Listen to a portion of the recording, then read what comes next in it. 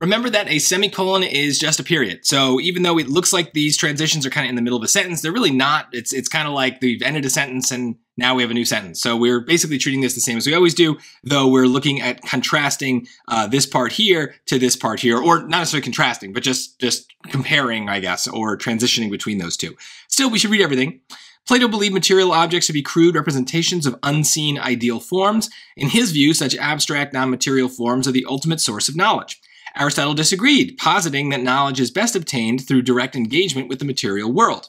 Sensory experience of the material is the ultimate source of knowledge. There's that word ultimate, which means final, which we saw kind of in the last question. But regardless, what's going on here? Well, I do think it feels a little bit like a contrast because we have this disagreement. But remember, we've got to focus on the the two sentences that I kind of bracketed off here. So it's not a contrast between those two parts of the Aristotle sentence. Aristotle disagreed, positing, meaning believing or putting forward, that knowledge is best obtained through direct engagement with the material world. Sensory experience of the material is the final source of knowledge. So that's not a contrast. That is a repetition of what Aristotle believes. So that means we can get rid of the but words like regardless and meanwhile. It also involves time a little bit, but it's kind of like, yeah, still kind of a contrast.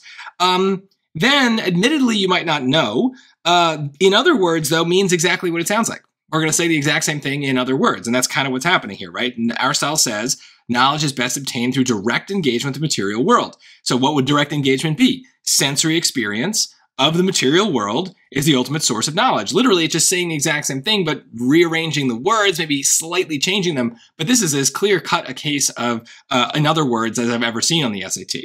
Admittedly, I do believe is kind of also a but word. Right? It almost feels like it's almost like the word granted. It reminds me of that.